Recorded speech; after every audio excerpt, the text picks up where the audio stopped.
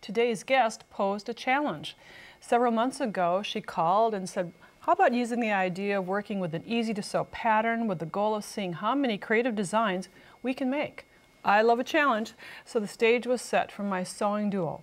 Amy Barickman was the person who gave the call, and she's a challenger, and I'm pleased to have her return for the second program of this series to share our sewing results. Welcome back, Amy. Thanks, Nancy. Well, it's easy to change the look of the pattern when you have a simple palette to start with. If you have a fabric that looks as attractive on the right side as it does on the other right side, consider eliminating the facings and bringing the traditional wrong side forward. The sewing steps are extremely easy when you know the sewing tips. One easy pattern, 6 terrific looks. That's what's coming up next on Sewing with Nancy. Sewing with Nancy, TV's longest-airing sewing and quilting program with Nancy Zeman, is made possible by Baby Lock, a complete line of sewing, quilting, and embroidery machines and sergers. Baby Lock, for the love of sewing. Madeira, specializing in embroidery, quilting, and special effect threads, because creativity is never black and white. Koala Studios, fine sewing furniture custom built in America. Clover, makers of sewing, knitting, quilting, and embroidery products for over 25 years. Experience the Clover difference. Amazing designs and Class A needles. There are numerous fabrics that can be used for this jacket as long as they're heavy enough. And for our single layer sensation jacket, we chose a suede fabric, suede-like fabric, knitted fabric that has fleece on the back side, so just one layer fabric. You may find, Amy, an upholstery fabric that is pliable enough, that looks attractive on both sides, that could also be used. A tapestry type of fabric works really well. And as Amy shows you the jacket that we created, it's just one layer. It's just one layer, and you can see how the suede exterior and then the fleece interior are showcased. What we've done is just taken the wrong side of the accent detail when the fleece seam allowance is stitched to the outside of the garment. And I'll swing it around here too and show you the back of the garment. Again, another detail where the interior is switched to be the exterior. And again, it's simple to make because it's just one layer that you're working with. We've chosen a pattern that is very simple in styling. If you've joined us during the first series, you saw the basic pattern pieces. You're cutting out the front, the back, the sleeves, and one collar and one belt, not two. Exactly, you just need one thickness, so we'll be working that way. So the facings, normally you'll have a back neck facing, a front facing. You don't even have to worry about those. So here in our sample, we'll show you some of the construction tips that help, and the first one would be attaching the collar to the jacket. You'd sew with the traditional 5/8 of an inch seam allowance, and then after stitching, I'd like you to trim the collar. Now this is messy fabric. It is. It pills, and you'll definitely want to have a lint roller to keep yourself clean during the process. When you finish your coat or jacket, put it in the dryer for a couple minutes. That's a great idea. You'll get rid of all the extra little fleece. Then pin the seam allowance forward and edge stitch from the top. And I'll just put a pin here, and Amy, you can show on the finished coat the stitching, so it holds that seam into place. Yes, this is exactly how you'll finish it, and it just gives it a nice clean look when you take out that extra bulk layer. We fold the interior to the exterior, and if you do this with thick fabric, you're going to have a lot of fabric right at this corner. It's going to be difficult to manage, and since this doesn't ravel after it's kind of been delinted through the dryer, I'm going to show you how to miter the corner. 5/8 of an inch seam allowances, so you can mark them, especially at the corner. You can mark the entire length, Amy. I think this is a good idea. That would be the safe way to Sure, you just mark it. And then you'll be folding the fabric forward and doing some pinning, but I want to show you right at this corner. That's the most important. We'll draw a 45-degree angle and snip. And if you have our pins ready. I do. Okay, great. Then we'll just fold on the fold line. And after folding, you fold it the way you'd like it to look, basically, and then stitch. And here's a close-up of edge stitching from the right side, sewing in this area. And after you've done the stitching, that's all there's to it. Now this fabric doesn't ravel, but if you had a fabric that did ravel, we have cut a collar out of the upholstery fabric and serged the edges. I love that definition that serging brings to the fabric. And because it is going to ravel, we would fold in a miter rather than trimming, and then do the top stitching. And what a nice contrast for a single sensational jacket. Look number 5 of One Easy Pattern's 6 Terrific Looks showcases the facing. Destined in the past to be tucked quietly to the inside of the jacket, the facing now takes center stage. Flipping the facing to the outside with a serged edge adds pleasing vertical lines without the work. Flip and serged facings are an innovative designer approach. We're working with denim fabric, has a little stretch to it, and it looks nice on the inside as well as the outside, and it's a fun jacket. This is one of my favorites in the series. Here you can see from the collar where we've actually taken the mandarin collar and it becomes more of a lapel collar, and that showcases that wrong side that really is a nice accent with the serging. And there you can see the facing as it creates that princess seam and that vertical line that we all love. And here you see the fun serged buttons that are wrapped and created. And I'll spin the jacket around. And then again here you can see where we use the buttons again to attach the little band that highlights our fun inverted pleat accent. And then the facing, the back facing, is again exposed, so it gives a nice detail. It totally changes it without the look. Without the work, I should say. The crescent roll buttons. Love the buttons. And here's where we start. We start with here we have a 2x6 piece that then we find the center and then slice it, serge the center, and here I'll show you how we're going to roll this up just as we mentioned, crescent style. Just like the roll. And we did fuse 2 layers together to make the buttons a little heavier, so if you could do that if you wanted to. Here's the example. And then we made a small version too. And that was a 1x3 to make the buttons for the back. So you roll it up like a crescent roll, do a little hand stitching, and then you can stitch it to your garment. For the construction, for the serged edges, here we have a sample of the front and back, and the collar is sewn differently.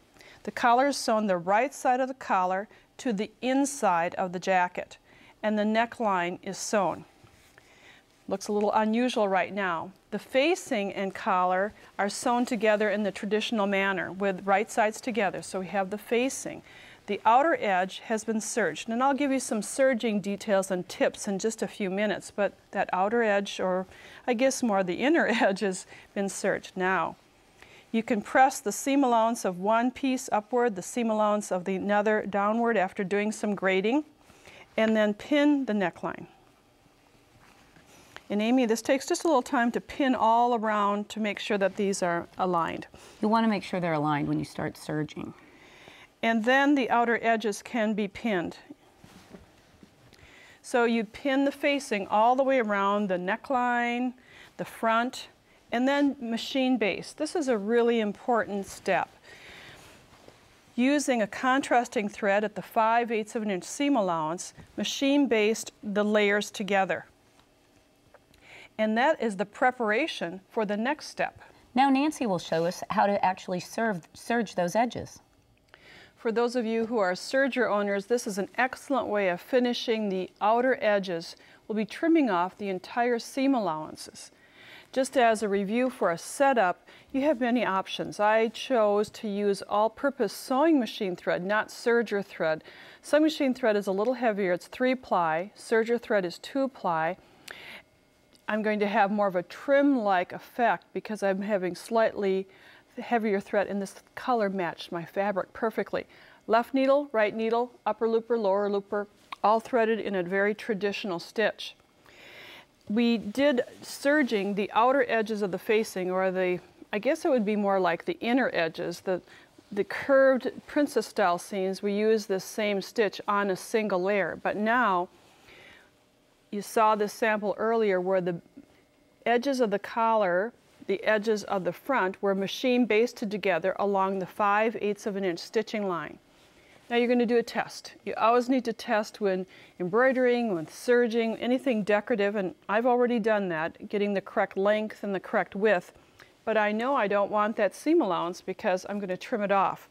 So having the guideline, that basting line, is a perfect place to guide the blade. So I'm just slowly, take a little time. You don't have, this is not a race. You can trim, and then the machine will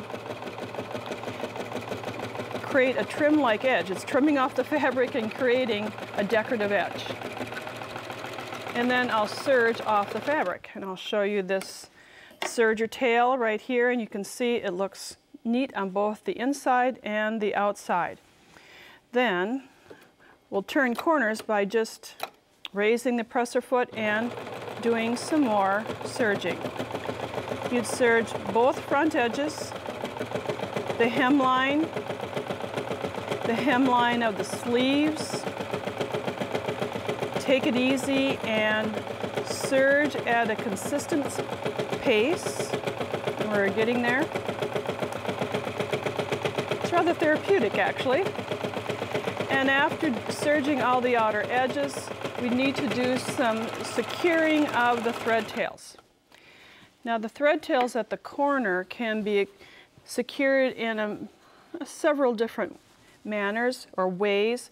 Sometimes I place a drop of a seam sealant on a cotton swab, place it in this area and let it dry, and then with a darning needle tuck the extra thread tail on the underside, and that's exactly what we did on the finished jacket. Then for the facing that is now on top instead of on the inside, you pin it to your jacket, and with a straight stitch, top stitch all the way down around the front, along the neckline to hold it into place. Let's take a look at the finished jacket. It gives that princess style look because we have the seam, but it's really not a seam, it's just that facing edge that's attached down into place, and it gives an attractive different look, some different stylized lines without a lot of effect. So you can serge and you can flip the facing and you have another great designer look. Tone on tone detail, it's one of my favorite touches. Subtle color variations give a very elegant look. Combine the understated thread color choice with sophisticated embroidery and the streamlined jacket takes on a totally different look. We have linen, gray, elegant, and embroidery. Beautiful embroidery. I love the filigree design that we've added to the mandarin collar, and we've done it in an asymmetrical style. Here you can see where we've used our test embroidery pieces to actually create the covered buttons. This fabric just drapes beautifully, so the style of the jacket really creates a wonderful piece. And then here you can see that with the back pleat is now actually not inverted, but on the exterior. We then took the belt tab that was, or the tab that was up here, and decided to use it more as a back belt and just tacked it in place. And again, we have the beautiful, beautiful filigree design showcased there as well. So Amy, we have the collar that we're going to do the placement of the embroidery. So for those of you with computerized embroidery, you're going to print out the images of the embroideries you'd like to work with, and we have 4 of them that we're going to place on the collar. And notice the stabilizer. It's long, much longer than the collar, and we'll have a continuous embroidery tip for you. I have a stabilizer that's a press-on, iron-on stabilizer, and it's a tear-away, so later on we'll be able to tear it away. Thankfully, my iron sew plate is about the size of the perfect fit of the collar, so I'll just tack that down and it will stay. And now let's do some positioning. This is fun to just design yourself the final look. I've, with chalk, may have pressed off, but I would mark the 5/8 of an inch seam allowance so this would not fall into, the designs would not fall into the seam allowance. And pin this on, and we're not going to be concerned about making it symmetrical. And I'm kind of an asymmetrical kind of person, so I appreciate that. So here we go. This design allows for such a nice flexibility in the placement. Okay, we got to get that to fit. There, I think we're good. Okay. I think we're fine. So you do some positioning, take a little time in doing that. And then it's time to do the hooping. Whatever, if you have a large embroidery hoop, please use it. The larger the better, placing the largest of the hoops underneath the stabilizer and getting that first embroidery in place. Now I may, for later on, we'll sneak that back in here, but I'll sink the smaller hoop inside the larger one. And truth be told, it's easier to do this on a flat surface than it is on an angled table. Looks like it works. And Nancy, now let's look and have you show us how to do the filigree embroidery. For those of you who have a computerized embroidery machine, you know there are several different ways that you can approach hooping the fabric. And when I hoop the fabric at the table, you notice that I really didn't pay special attention to getting the grid of the printout of the design aligned in the hoop. Now usually there'll be the grids that will be printed right on the paper, and you would like usually these grids to go from side to side and be horizontal and vertically placed within the hoop. If you have the technology on your machine that you can scan and have a camera, I'm just going to show you this. One option would be to get this collar hooped exactly square, and what I'm going to show you is just placing a positioning sticker that came with my machine over the center cross mark of the embroidery design. And you'll find that as I put it into my hoop, that design is totally askew. Well, what I can do is on the screen that I have, I can position, or I can depress the icon for the camera, and my machine now is going to scan where I think about that sticker is, and I think it's about in this quadrant, so I'll tell it to scan and there it will go. This is just one option. There are many other ways that you can get your design positioning, but it scans until it finds that positioning sticker, and you can see there it's landing straight on. So now it's going to tell me to remove the template, but before we do, let's take a look at that design. It's now been canted in the same angle as the template is right on our fabric. So you can see they're parallel, which is really quite clever. Have to remove this. Now, I used masking tape to position the template after I'd pinned it into place. Now I simply have to lower the presser foot. I have the machine set up for embroidery with decorative thread in the upper thread, and I have a lightweight bobbin thread. This filigree design is very delicate. It's quite large, and it takes about 17 minutes to stitch. So we'll just let it stitch for a while, but I'm showing you that this is the design that's in 1/2 or 1/4 of the collar. And we'll just let the machine do its job. The design is finishing up. As I mentioned, it took about 17 minutes to stitch. And previously I removed the template because it would have been kind of in the way of the stitching of the next design. So I'd reposition this, and you can see it's not going to fit within the hoop. I'd run out of space, so you'd snap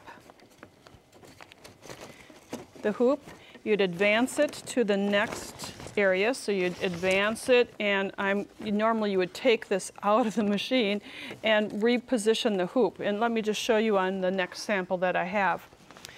This design has been stitched. I'm ready to stitch the third design, have it kind of tacked in there with the masking tape. I'd get it positioned once again, stitch this design, then advance it. You can see that's why I used the longer stabilizer, so that I could easily take care of this. So after you've embroidered your design, you simply then press your fabric and create your collar, and it's an elegant filigree design.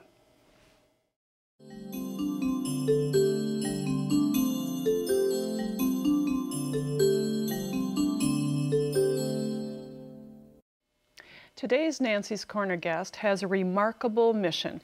It's to bring joy, healing, and community through textile arts.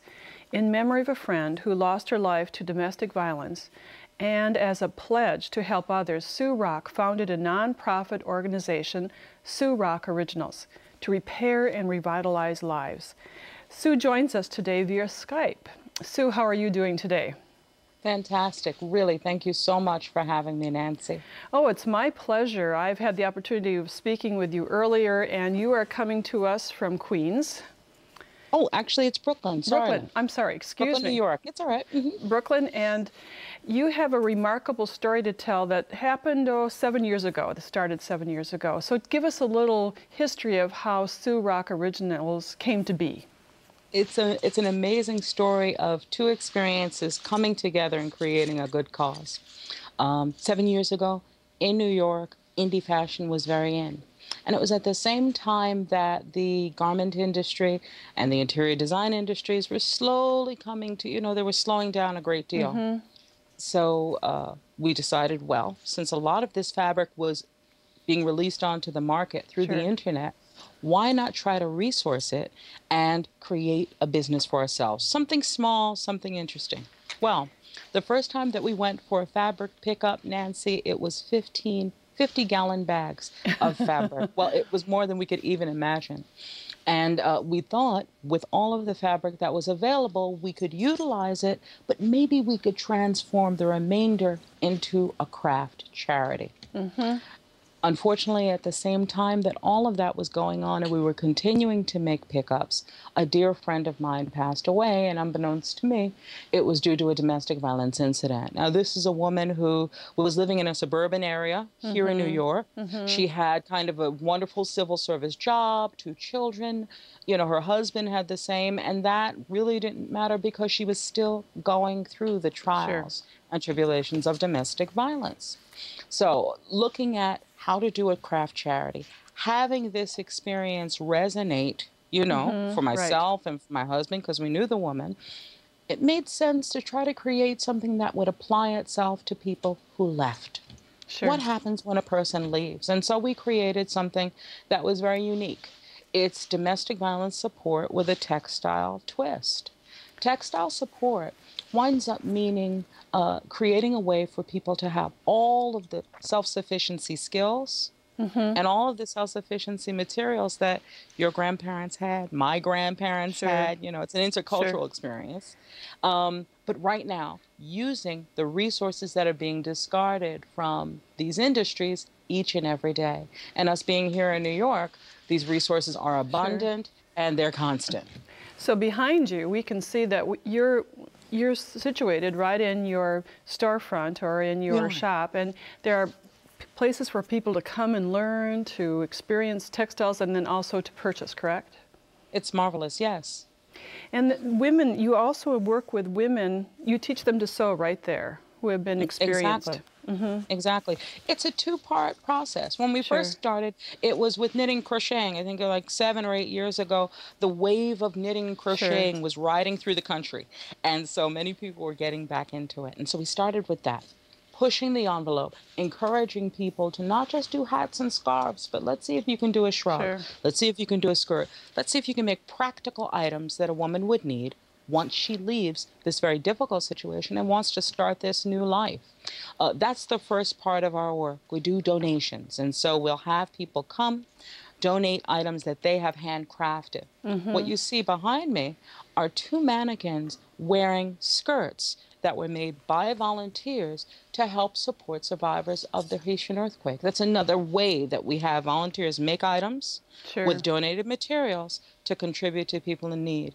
But the other piece is that because we have so much and so many different types of materials here, we're able to train. So what we have is a domestic violence empowerment program in which if a woman is living away, either in a residence or with her friends, she can come during the time that she's kind of in between and make all the things that she would need by the time that she leaves that temporary housing situation. I mean, these are tough times all around. And unfortunately, many folks don't have the skill base that we used to have.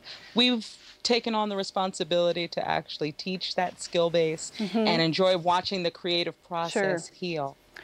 So it's a remarkable story. It's inspiring how textiles have brought together, it touched so many lives and unified, been a real inspiration. You have warmed my heart, and I know others will enjoy reading about your story even further. You can go to all things of Sewing with Nancy are found at nancyzieman.com, and you can click on the Nancy's Corner section and find out more about Sue Rock Originals. And Sue, thank you for joining us. Thank you so much. And thanks to you for watching our Sewing with Nancy series. Join us next time. Bye for now. Nancy has written a fully illustrated book entitled One Easy Pattern, 6 Terrific Looks that includes the Indigo Junction Chinois pattern plus all the information from this 2-part series. It's $19.99 plus shipping and handling. To order the book, call 800-336-8373 or visit our website at sewingwithnancy.com/2523. Order item number BK2523. One Easy Pattern, 6 Terrific Looks. Credit card orders only. To pay by check or money order, call the number on the screen for details. Visit Nancy's website at nancyzieman.com to see additional episodes, Nancy's blog, and more. Sewing with Nancy, TV's longest-airing sewing and quilting program with Nancy Zieman, has been brought to you by Baby Lock, Madeira Threads, Koala Studios, Clover, Amazing Designs, and Class A Needles. Closed captioning funding provided by Rowenta.